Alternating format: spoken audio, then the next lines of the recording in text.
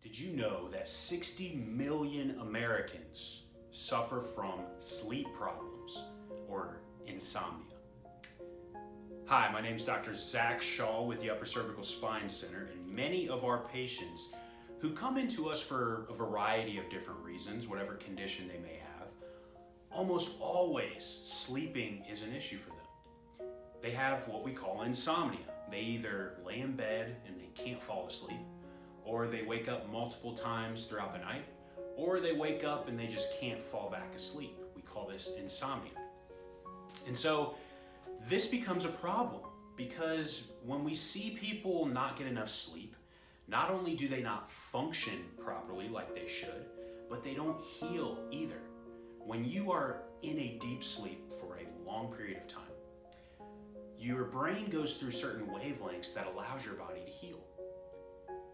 And when we don't sleep, the body can't fully heal from whatever injury you may have, or maybe you have a lot of stress in your life, whatever it may be. If the body can't heal or function like it should, not only do you not feel good, but we set ourselves up for chronic problems in the future. So it's imperative that we get enough sleep, and an awesome way to do that is to make sure you have a clear nervous system. So how does an upper cervical doctor like me help patients get better sleep? Well, it all has to do with the brain stem. The brain stem is surrounded by the top two bones in the neck, and that is why when we adjust one of those bones, taking pressure off the brain stem, we see people sleep better. This is why.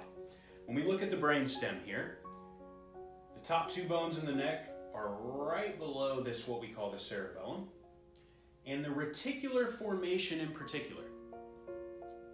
It's right here. It's in the heart of the brain stem, and this helps us regulate sleep. Actually, a study done in 1949, we took cats and they destroyed the reticular formation in their brainstem. And what happened is they went into a deep coma and could never come out of it because that reticular formation was non-existent. They call the reticular formation the wakefulness center. It allows us to be alert, but it also allows us to sleep. Part of that study, they also stimulated animals' reticular formation in their brainstem. And what they found was when an animal was asleep, they immediately became alert when they stimulated that reticular formation. So it just goes to show that the brain stem, particularly that reticular formation, I know this is a big word jumble, but that is the key to sleep.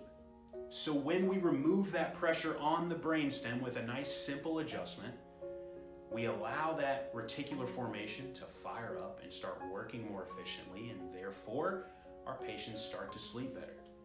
They go to sleep easier. They don't wake up as often. If they do wake up, they can easily go back to sleep, all due to pressure being off the brainstem.